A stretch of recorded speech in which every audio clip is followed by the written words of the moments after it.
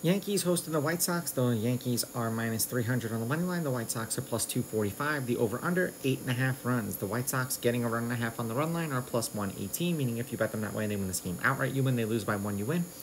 And the Yankees laying a run and a half on the run line are minus 142, meaning if you bet them that way, they must win by 2 or more. Neither of these pitchers pitched against the opposing team last year or this year.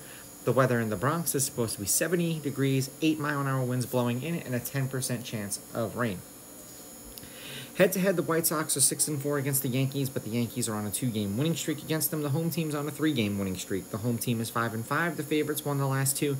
The underdog is 6-4 on the money line. The underdog getting a run and a half on the run line is 6-4. There have been 2 one-run games in their last 10.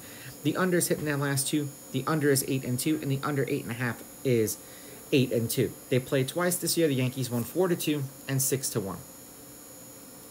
The White Sox are 2-3 in Flexen's last 5 starts. He's averaging 4 2/3 innings pitched, 4.6 hits, 2.4 earned runs, 4.2 strikeouts, 1.6 walks, 82.6 pitches, and 18.5 pitches per inning. The over is 4-1 in his last 5 starts. For the Yankees, they are 3-2 in Rodon's last 5 starts. The over-under is 2-2-1. He's averaging 5 2/3 innings pitched, 4.8 hits, 2.2 runs, 2 of which were earned, 6.2 strikeouts, 0.6 walks, 1.2 home runs. He's given up a home run in every one of his last 4 games, 93.4 pitches, and 16.3 pitches per inning. The White Sox are 6-4 in their last 10, 2-2 in their last 4. 4 runs, 2 runs, 6 runs, 7 runs. 4 runs and a win, 2 runs and a win, 2 runs and a loss, 1 run and a loss. For the Yankees, they are 8-2 in their last 10. They are on a 6-game winning streak.